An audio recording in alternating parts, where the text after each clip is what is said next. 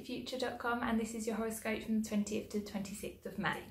So this is the first full week of Mars in Cancer. On top of that, we've got Mercury moving into its own sign of Gemini. So these two things combined, in particular Mars in Cancer, are going to have quite a big effect on you in that your motivations will be changed a little bit. So you might feel like motivated to stay at home. You might feel motivated to focus on your family a little bit more.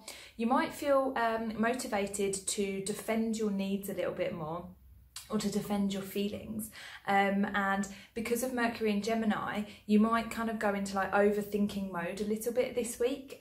So perhaps if somebody says something, you might take it a little bit more personal than usual.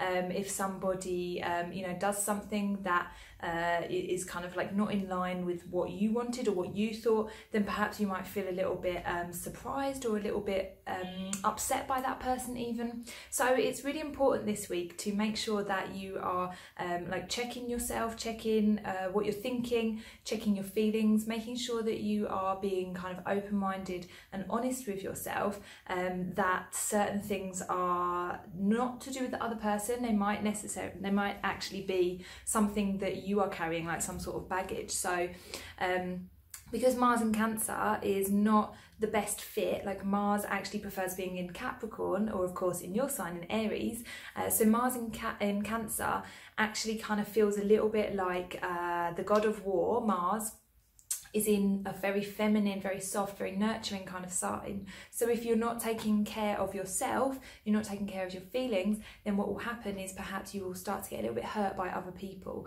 And that is just a sign that you need to be a little bit more sensitive with yourself, and perhaps use this Mercury in Gemini energy to start analysing yourself a little bit more. So figuring out why you were hurt by that, not what the other person did. So try and put the focus back on yourself this week and everything will be fine.